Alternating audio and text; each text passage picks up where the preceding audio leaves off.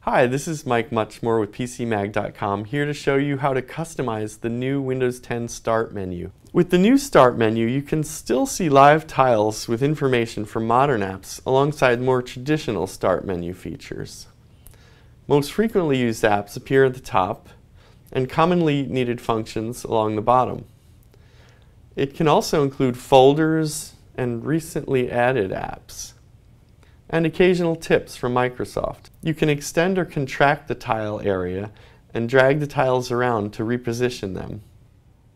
So if you're on a touch screen, you might want to use a full screen Windows 8 style start screen, and you do that in Settings here. And then we can touch something. If you right-click the Start button, you'll see old school options like opening command line or a device manager window.